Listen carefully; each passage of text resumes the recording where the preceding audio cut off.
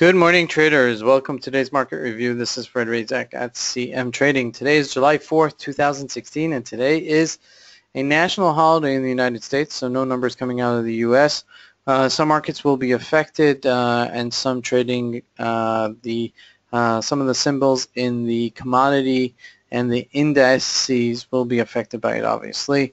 But Forex should be trading as usual. So just really one number coming out of the GBP today. It's a construction PMI number coming out 10:30 a.m. South African time. But looking at the markets, looks like we're rebounding a little bit. Let's look at the Euro USD. We're trickling up above this 111, 110-ish level, and then we're at 111.40-ish level even. So we're above this 111 about 40 pips. So you see that it's trickling back. You know, it's slowly, things have been shaking off. It's not jumping to 112, 113, but it's slowly getting back to some sort of resiliency, at least in, just coming down from its lows of 109.55. So we're about 200 pips up from our bottom from the colossal Brexit move. So you see that there is a little bit of a resiliency there. Looking at the Dow Jones probably the most resilient, 17,880. We're right back up to this level right here. It looks like it's going to take it out and continue going up. I think it's going to be still a bullish market in the Dow Jones. I think things are going to continue going up. As you can see, this was a huge move down and a huge correctional move up. So things in the United States are quite positive in terms of their outlook, their economic outlook domestically. Looking at gold, 1347 up $2 just now, and you see we're up from this. So monthly charts, that's not going to be good. Let's look at a daily chart. This was the Brexit obviously move, and then just continual upward movement to this 1347. We're almost there. It looks like it made like almost a double top right here at 1360-ish level, and we look like we just want to continue going up. So we've been saying this, just try to find a pullback and try to jump in. 1308 was a decent entry point for this. Previous resistance, and then ultimate support right here. Let's put a line right there so we have that for next time.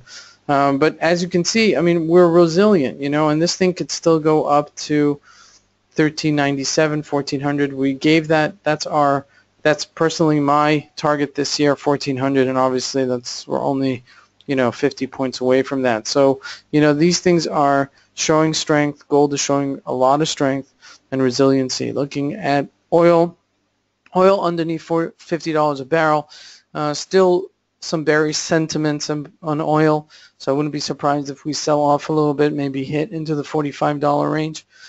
We're at this top range here at $49, and like I said, I'm not, is it going to be this week, next week? I'm not sure, but it looks like it wants to take it down. It's showing some sort of resistance here at $50, and may stop right there. Let's look at the GBP USD.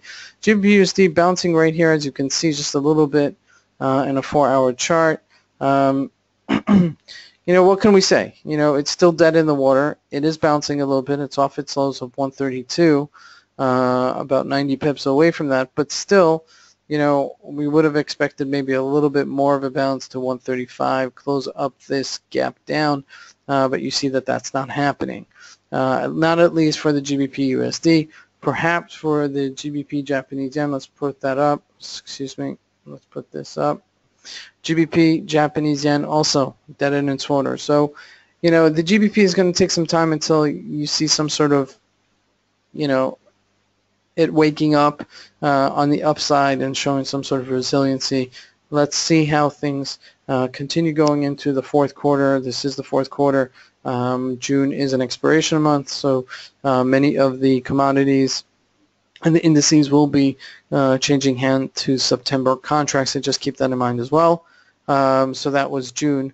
But as we enter the first month of the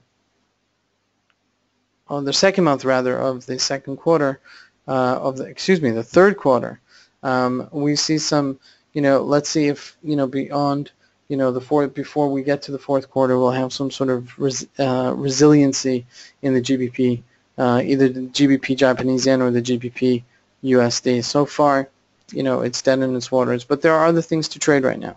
This is Fred Razak at CMTrading. I want to wish you guys happy holidays and a great trading day. Thank you.